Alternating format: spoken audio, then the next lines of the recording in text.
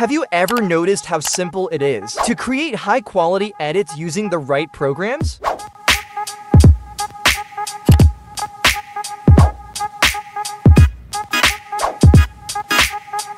In today's video, you'll learn how to make high-quality animations, just like Ed from Film Booth. This guy has the best YouTube growth tips, and he works so professionally. Let's get started.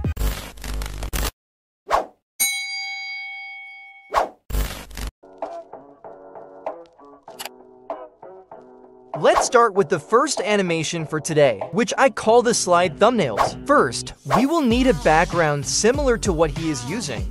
Go to Canva and choose a white background. Reduce the opacity by 80%. Then search for a grid and import it onto your background. If necessary, change its size and color. Now, reduce the opacity of the grid by 80% as well. You can then export the video and start with the next step. This part is easy. You will need 5 to 6 thumbnails, so you can either screenshot them or use a thumbnail downloader to get higher quality images.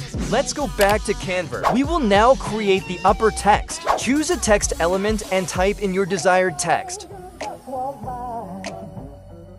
Select a font like Archivo Black and make it bold for a nice look. Also, increase the size of your text to make it more prominent. Change the text color to a nice shade of red. Now, move to the Elements section and search for a curved line. Choose one and change its color to the same shade of red. Place it under the text to create a stylish accent.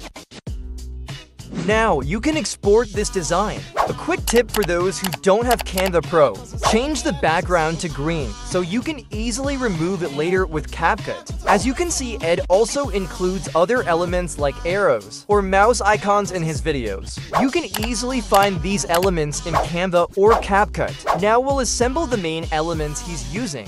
For the sake of this video, I will do this in time-lapse so you can pause it at the end and take a screenshot. Don't forget to export the video after we are done.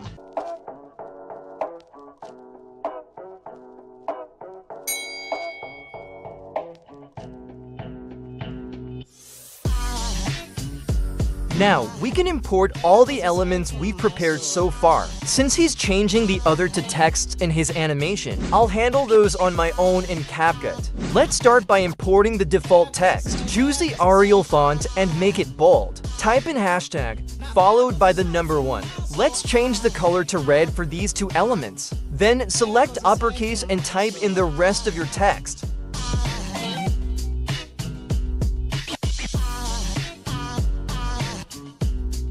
Change the color to black for the remaining text. The only thing we still need are animations for the texts. So let's go to the in animations. Scroll down a bit and you'll find the spring animation. Choose it and increase the duration by 0.9 seconds. After that, make a compound clip. Now, go to animation and select roll right. Reduce the animation to 0 for seconds.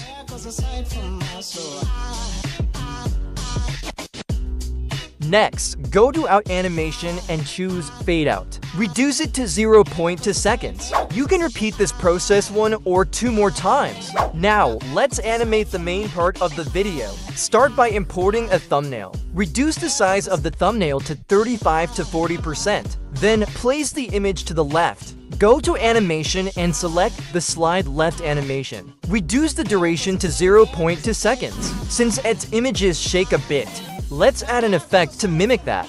Head to Effects and choose Camera Shake. Reduce the range and speed by 5%. Now, repeat the process with the other two thumbnails, ensuring they are placed where the animation ends.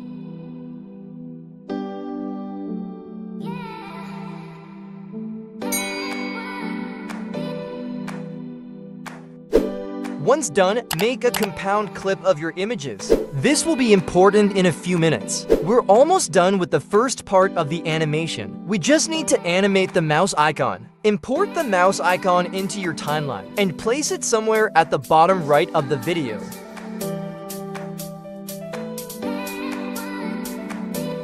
Then, approximately 3 seconds after the last thumbnail comes in, make a keyframe on position. Move forward 40 frames, then drag it to the arrow on the left to make the movement more natural.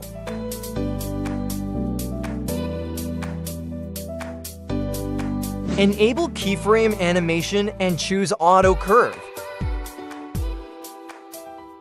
Close the keyframe animation. As soon as the mouse touches the icon, import a sound effect of a mouse clicking. Let's move on to the last part of the animation. Trim your compound clip to where the sound effect begins. Extend the clip by 0.3 seconds. Then go to Animation and select Slide Left. Reduce the speed of the animation by 0.2 seconds. Now, repeat the entire animation process for the thumbnails. And that's it for now, we're done. Let's move on to our next video editing technique. Ed often uses this technique. Before we start with the next animation, let's set a few settings. Make sure to enable the free layer mode and also activate the proxy mode. If you want to know the benefits of the proxy mode, check the description. Now, let's continue with the tutorial. Go to CapCut's libraries and select backgrounds. Choose a background you like the most, and then increase its size to fit our video.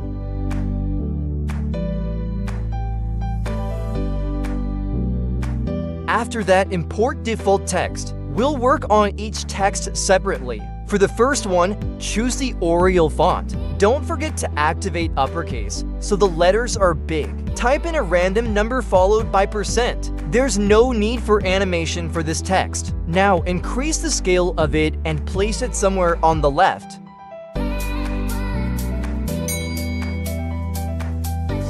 Next, let's move on to the middle text. Type in a short message and select Arial as the font. This time, we'll use the type animation. Increase the animation duration to 0.9 seconds. Import the text 0.3 seconds after the first text shows up. You can practically copy the first text for the third text, but instead of the percentage, type in your strongest and most valuable word. Move the text right after the second text appears. We're done with the first part. Let's move on to the next part of this animation. Now import a video of yourself or the person you're making this video about. Apply the chroma key and choose Auto Cutout.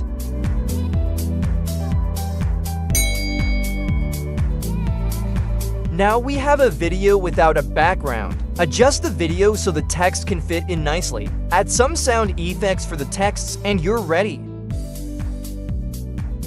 We've had some interesting animations so far. Let's jump into the last animation for today. First, you'll need a graph. You can either screenshot one from your YouTube channel or download one from Google or Canva. After you have your graph, import it into your background. Then increase the size of your background by 120 to 150%.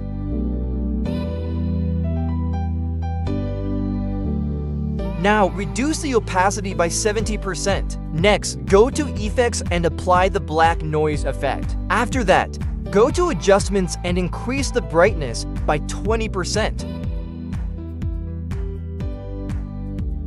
At this point, it's pretty straightforward. If you have a video, use the Auto Cutout function. If you have an image, use the Chroma Key function. Place the image or video on the highest point of your graph. Then make a keyframe on position. Move 40 frames forward by pressing the Shift and the right arrow button. Now drag the video to the bottom of the graph. To make the animation smoother, adjust the keyframe animation. Choose Auto Curve for both sides. And that's it, we're done for today. Thank you so much for watching. If you enjoyed this video, don't forget to give it a thumbs up and hit that subscribe button for more content. Feel free to leave your thoughts or questions in the comments below. I love hearing from you. And of course, stay tuned for the next video. Until then, take care, and I'll catch you in the next one. Bye for now.